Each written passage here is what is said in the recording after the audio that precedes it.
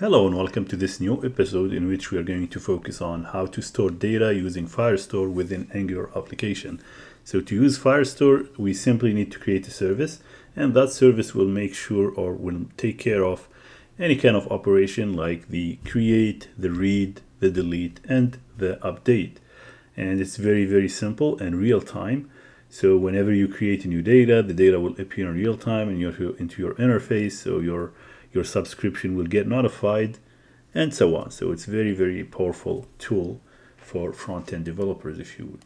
So to do that, we just need to start creating our service or our first service. And to do that, I'll just open this in the terminal and create new service by just saying ng generate service, and I will call it to do service. Once done, we are ready to go ahead and build our service. And to do that, we will start by the collection name. So private collection name. You can name it whatever you want. So for me, I'm going to name it to-do. To-dos, if you want. And this is going to be actually appearing here. So you'll have a new collection called to-do when we run the application and start adding data. That's what this collection name means. And then in the constructor, we need to inject the Firestore service that will help us make the CRUD operation to our Firestore instance or Firestore database. So Firestore comes from Angular Fire, and we will start adding our methods. So the first one would be create new item. So this is going to be create new item. So we can call it create or create new item, and it's async. Create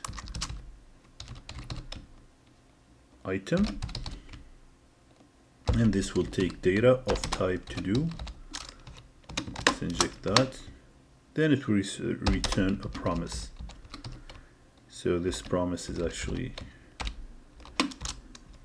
going to say whether if it's succeeded or not. So there is nothing to return actually.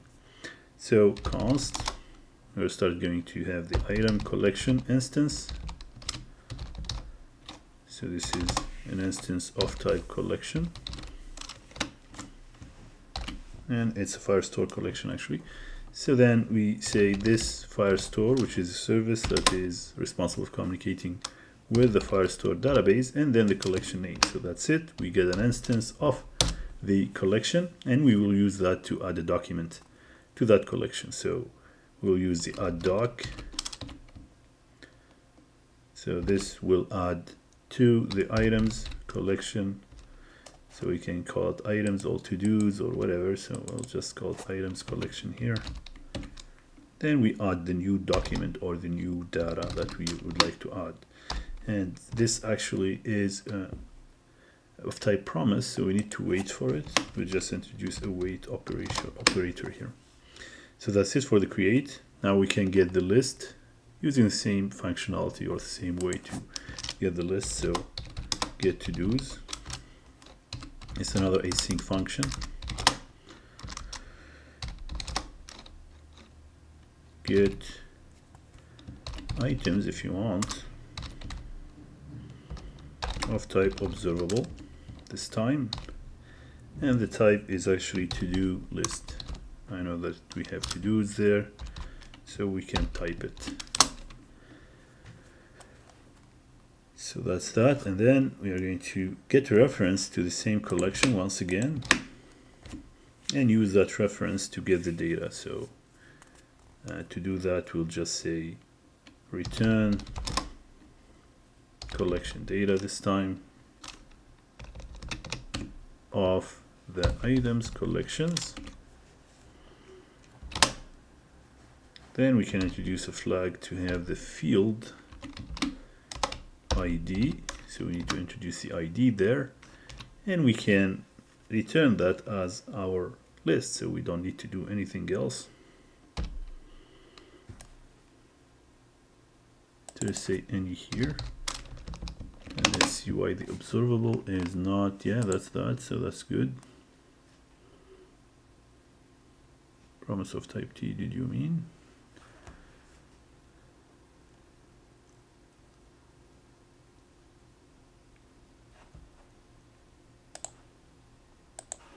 Now this actually complains about the async because we don't return an observable when we have async. So now we'll remove the async and everything is good. So this will return the list of to-dos. Now let's go to the get by ID, update and delete. They will use similar mechanisms. So I'm just going to pause the video to finish them and we'll get back later to see the results. So now I have introduced the three different other methods. So the get by item or get item by ID. So it will use a reference to the document with the ID using the collection name. So it will return a document. Same thing for the update and the delete. So always we have a reference to the doc by ID. Then we update it with the new data. Same thing for the delete. So we get a reference to that document using the /ID. And from that we delete the document. So now our service is ready to get consumed by the create component, and let's try to create an item using this to-do service. So to do that, you just go to your to-do component or create to-do component. So we will inject this service. So it's to-do service, inject to-do service. Let's import the to-do service. And once everything is good, we will end up having this to post the data. So this dot service dot create item, and this is a promise. So we will inject this form value to do form dot value, and we will then have a resolved data. So let's console log for now. Saved data. That's it, and we have to dismiss this once successful. So now let's try and see if our data is introduced when we create a new data into our Firebase Firestore database. So to do that, we'll just create a new to-do and see if it actually works. So click on add to-do, then create my test to-do. Then we have a date and hi. So everything worked as expected, but you don't see it here because you didn't introduce the list yet. So let's refresh here and see if we have the to-do added. As you can see, my to-do is added and the due date is actually today, and then the priority is high, my to-do as a title. So everything works well for from the create section. Now we're going to introduce the list of to-dos within our list component, and to do that we'll just need to inject the service the same way we did here and use it to get the list. So instead of hard coding the list, I'll just remove the hard coded list from here, and it will be an empty list by default. Then within our constructor we can get the data there. So first we need to inject the service. That's done. And this to-do list will give us a list of to-dos dot get items, and we can subscribe to the data that is received and show it here. So to-do list is equal to data.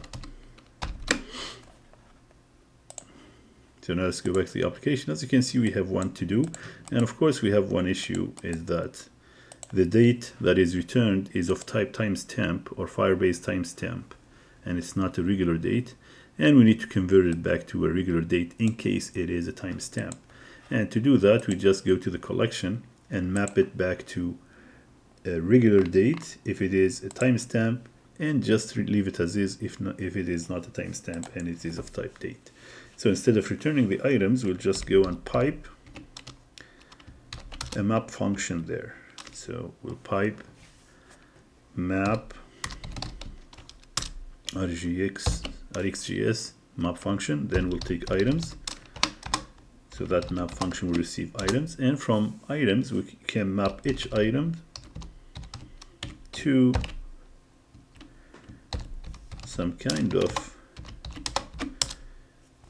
item with regular date if the item is, or item due date is of type timestamp. So check if the due date is instance of timestamp. And if it's the case, we have to convert it back using the toDate actually function. So if item of due date or the due date attribute is instance of timestamp, which comes from Firestore, we need to convert that item back to, or the due date of that item to a date. So return everything within the item, and the due date would be item due date to date. Item due date, and we use the function toDate so that we return a date. Otherwise, we return just the item.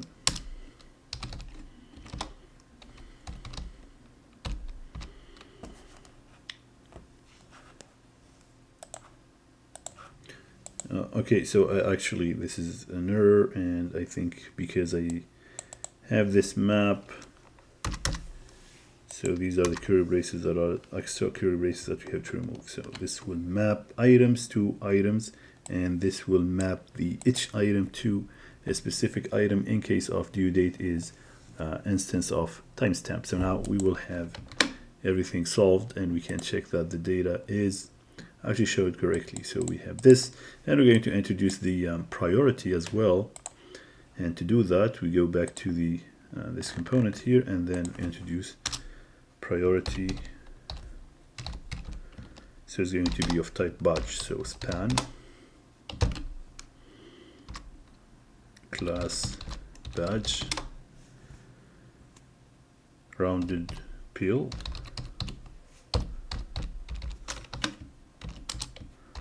priority, or item dot priority. And then the class of this will depend on whether if it's high. So if it's high, will be red. So we'll start with text danger, or not BG danger actually, but background danger when we have high priority. So item dot priority is equal to high,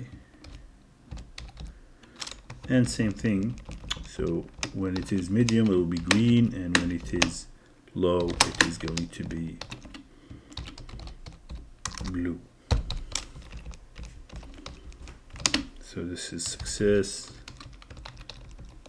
and when it is low, we introduce the blue color, so BG, or for background primary. So now you will see the priority appearing there, so you have high. Now let's try to add a new entry and see if it is working. So to do 1, 2, 3. So we'll put some kind of date here, and we'll put medium. So as you can see, it's added correctly there. So we have our to-do list works as expected. Now we need to finish the mark as completed and mark as incomplete and the delete features of our application. And to do that, we'll just need to introduce the Firestore service within the list, or within those functions. So to do that, here we need to call the service method that is responsible of marking as complete or updating that. So to do service dot update item, and we'll take the ID, so item dot ID, and I have to introduce this within our model. So quick fix, then it will take the item as parameter, then we can catch if errors or if success. So that's that, and then we can catch the error and console log the error.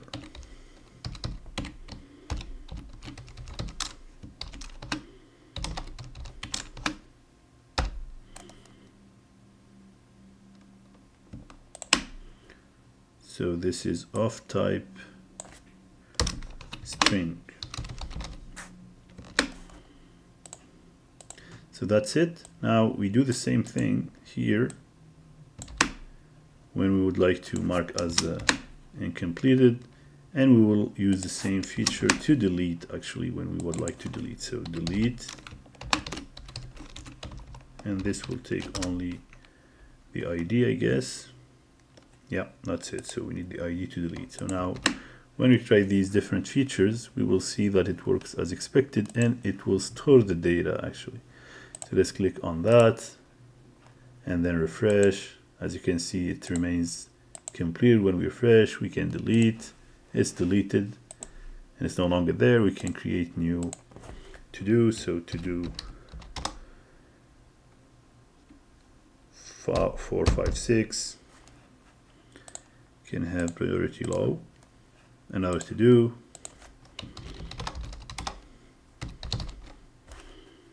priority medium. So as you can see, everything is added. We can always sort by date to make let's say the first depending on the due date. So it will sort ascended by date, or we can sort by the priority. So the high priority task will appear in the beginning, then we have the medium, then we have the low. So it depends on the preference of the user or the preference of the developer. So we can always introduce that. So that's it for this tutorial. I think we covered everything related to Angular and Firestore integration and how to do the CRUD operation into or in the Firestore database using Angular. It's very, very simple, and you don't need a backend service for it. You don't need to build any backend code or to build any API to communicate or to do these kind of operations within Firestore, because everything is built in the cloud functionality of Firebase. So Firebase will provide you an interface that gives you the data in real time. So whenever you add new data, it will pop up immediately for you, or whenever you edit, whenever you change, whenever you delete, whenever you mark something as read. So it will immediately give you the latest data of the database. So you don't need to have a backend service that fetches the data for you. So that's it. Thank you so much. Don't forget to subscribe if you like the video, and comment on the comment section in case you have a problem or you face any issues following along. Thank you so much.